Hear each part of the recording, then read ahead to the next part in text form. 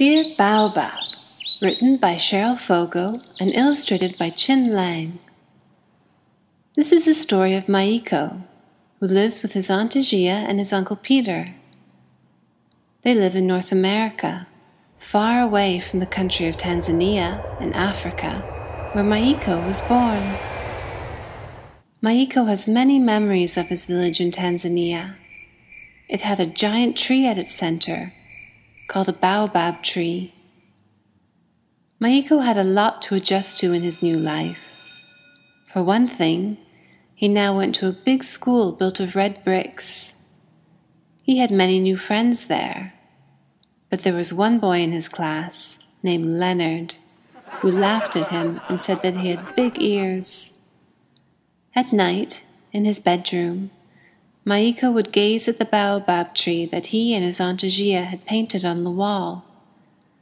As he dozed off, he would think of his old village. He missed sitting in the shade of the baobab tree, eating cashews with the other children. But there were things that Maiko liked about his new home, like the little spruce tree that grew out front. His Uncle Peter told him that the tree was 7 years old, the same age as him. When Maiko came and went, he would say to it, "Hello, tree, same age as me." And sometimes he would sit on the step and share his secrets with the little spruce. Then, one day, Maiko learned that his aunt and uncle planned to cut the spruce tree down.